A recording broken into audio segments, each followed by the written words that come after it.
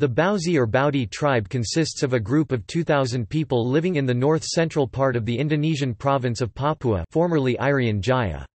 The Bauzi area consists of much of the west side of Lower Mamberamo River area in northern Papua.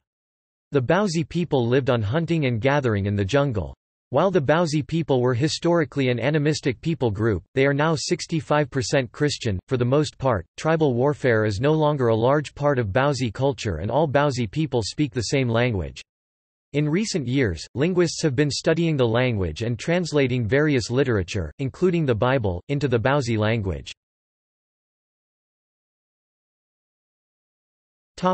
References.